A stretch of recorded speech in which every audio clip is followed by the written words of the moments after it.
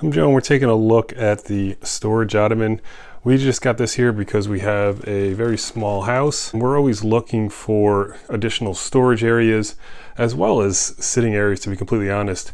In the bedroom here, I like a spot to put on my shoes, put on my socks. I needed a seat, as well as I want to store some of my winter clothes and some of my additional clothes. So we got this ottoman. And it's this nice cream color, has this beautiful button pattern on it. It's stitched really well. The fabric is super soft, and this is a really comfortable seat actually, but it's woven really nice. It has wooden legs, and this thing comes fully assembled. All you have to do is screw on the legs. It takes about 30 seconds each leg, and you're ready to go. And also, let me move these pillows.